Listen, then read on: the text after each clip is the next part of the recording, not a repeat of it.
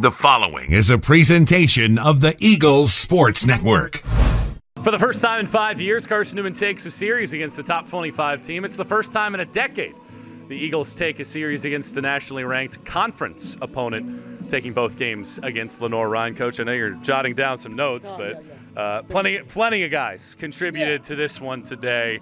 After yesterday, losing 12-4 against this kind of team with still two great starting pitchers that they have, to take two today, what kind of emotions do you have? It's amazing. I mean, it was, like you said, what happened yesterday, and listen, it's a top 20 team. It is, as we said, top to bottom, experienced hitters. You can't take a break. And the pitching staff is outstanding. Got quality arms. So, yeah, I mean, it was tough. And, we talked about it. Listen, we can't try to watch what they do or see what they do. And we've got to just be the best version of ourselves. We can just play against the baseball. That's it. Have great attitude and effort, communicate well, and just have some good energy and positive energy. And you got to have good pitching. Like you said yesterday, the starting pitching. Shaver limited the damage and was able to kind of stay in there. And I thought Pridmore was very gritty in his performance. Gave up some runs, but then was able to kind of keep us there. And offensively, we had a lot of guys contribute. And sometimes, as we were saying, just infield hits, just getting a ball in play against that staff. We were talking 2 strikes, we got to find a way to just get a ball in play and see what happens, especially with a runner at third, something on the ground that we can score. And then I think base running wise, good job getting a scoring position. Guys like Will Gibbs getting on base with, kind of choppers and the speed getting to first, just to extend innings. And I thought James Denton had some really good at-bats for us as well. And overall, Spencer Bright, both games, again, when pitching does well, a lot of it is indicative of the catcher. And I thought Spencer Wright and Frankie Delgado there in the end did a really nice job for us. It's felt like a heavyweight fight because in the first game, you trailed in 4 different innings when you came to the plate. You were able to somehow muster something. Then, boom, 2-run home run, 1-run game there in the 9th. You're able to stick it out, win that ball game. Game 2, you're able to take that lead after falling behind in the first 2 innings. You give up a run in the top of the 7th. Frankie Delgado draws a walk there in the bottom of the 7th inning, and you're able to manufacture something from that point. The growth that your team has had. You started the year 6-11. It was a real struggle at the very beginning of the season.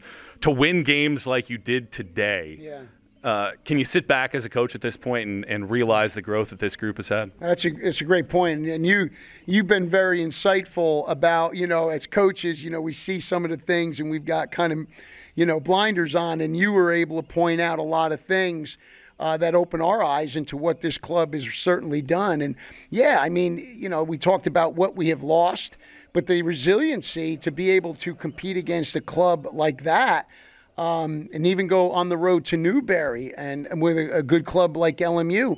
And it has everything to do with the people in that locker room. It's the players. They got to believe in themselves. They have to believe in their teammates. They have to give belief to their teammates. You need someone that can spark it.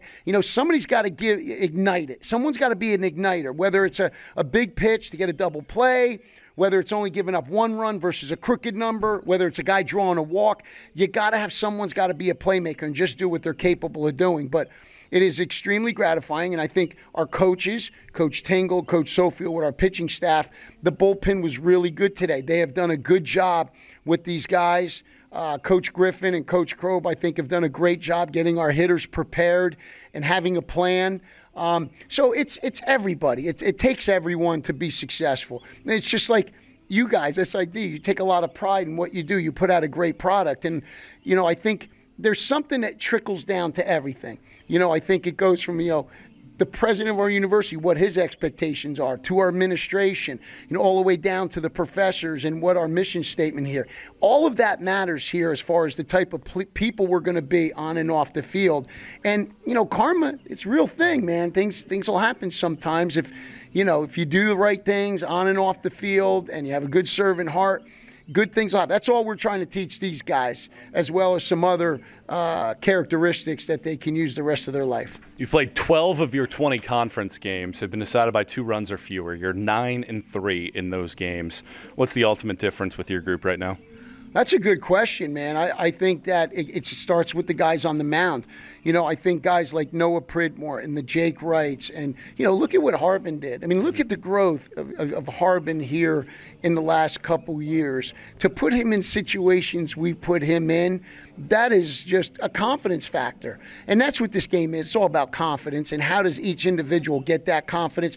Well, you gotta taste some success. You gotta work hard. You gotta believe in yourself, and your teammates have to believe in you. So there's a lot of factors on why that's happening. But I mean, it's a blessing. And then again, to compete against that group over there, that's a tough-nosed group. That's a very satisfying win. I hope our guys enjoy it tonight. They deserve to enjoy it. Get rest tomorrow and get ready for a Monday training day. Coach, really appreciate the time. Enjoy this one. Appreciate all you do, Michael, and thank you for the insight to help us see the game a little better. You're welcome. He is Coach Tom Griffin. I'm Michael Watching for the Eagles Sports Network.